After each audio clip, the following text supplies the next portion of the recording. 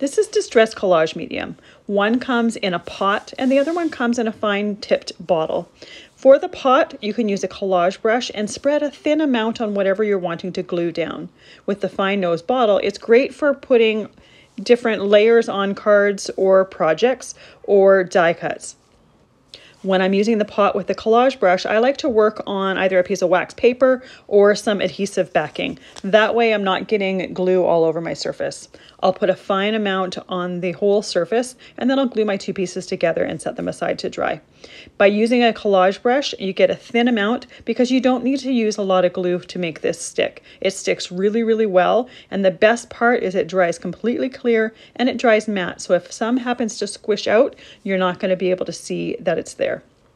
You can also use this for collaging and sealing a project because it does dry clear and it does dry matte. It's not going to interfere with the image that you're trying to seal, but only if it's a permanent image. If you have something like Distress ink that is water soluble, it is going to start to bleed and run if you use the Distress Collage Medium on top of it. I like to use the fine tip bottle, especially for putting die cuts down. I also use it for the layers of my cards, but with that fine tip, you can get really detailed on the back of your die cuts.